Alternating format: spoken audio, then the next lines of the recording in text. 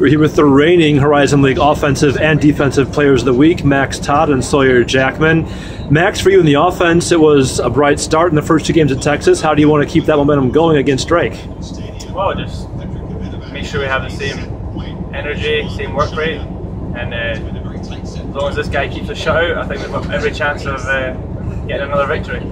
The shutout for you, Sawyer, last game, and aside from an early goal against Campbell, you've been on a pretty good run. How are you and the defense communicating so well early this season?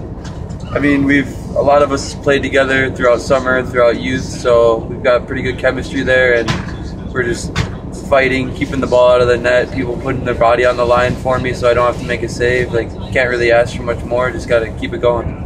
How would you guys say the team has responded in training this week for another bus ride, a long one to Iowa to play on a Friday night? Yeah, another long one, but I think we're getting used to it, you know. Going to Texas was brilliant. I think we've got a lot of good chemistry going in the team, within the team, so I think over the next 4 hours we can get even more and hopefully come back happier on the way back. And what's it going to take to get that result as far as the long trip and another quality opponent in Drake looming for you guys at their place?